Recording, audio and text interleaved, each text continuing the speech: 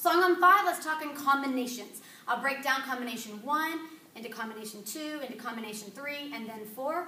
And then in the next video, I'll put the whole thing together so you can see combos 1 through 4 as you would do it for testing. All right, so starting in combination number 1. Hold on. Gotta be on my star when I start. ATA, right leg steps out for Songahm 5. Songahm 5. Set, right hand on the inside, step into a front stance, twin outer forearm block. Back leg, number 2 front kick, landing in a front stance. Reverse ridge hand strike. We just practiced this in that first video. Remembering to come all the way to the target. Next move is a number 1 round kick. Remember, the only thing my back leg can do is pivot. So my toes will stay in the exact same position. My front leg will do my round kick. Landing in a back stance, double knife hand block. That's combination number 1. Let's go through it one time.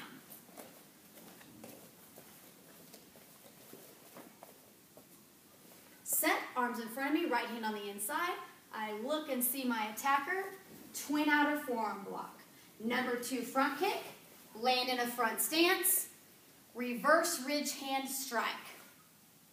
Adjust for a number 1 round kick, land in a back stance, double knife hand block. There's combo 1. Now, going into combination number 2, I want you to pay attention to a detail. I'm in my double knife hand block. All I do to set for combination number 2 is to close this hand on my stomach and make a fist. The other hand goes right on top. That's it. We're turning for an outer forearm block. So one more time. Starting point for combo 2, right here. Close the bottom hand, top hand.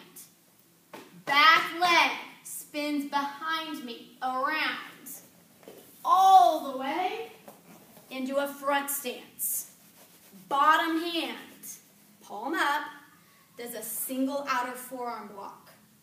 I set for a low block in that front stance, low block. Now here's the fun part.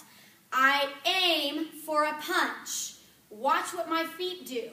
I move into a middle stance. Now notice I keep my arm directly in line. Right? I don't want this elbow to start to stick out because then it's like I'm punching with my pinky. So make sure my belly stays forward to help my punch stay in line, and I finish in my middle stance. That hand stays palm down. Other hand goes palm on top, or arm on top, palm down, for an inner forearm block. Got it? Perfect. Let's do that one more time. I just finished my double knife hand blocking combo 1. So now remember, back hand does not move at all. It just closes. Top hand closes and is placed on top. I look over my shoulder.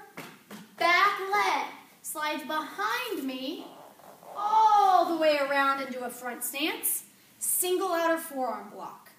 That hand comes to my ear. Aim for my low block. Here's the fun one. This is one of my favorite moves. I aim my backhand, but I'm going to step my front foot over and land in a middle stance for my front punch. And last but not least, that hand stays palm down. Other hand is on top for a single inner forearm block. That's combination number 2. One more time.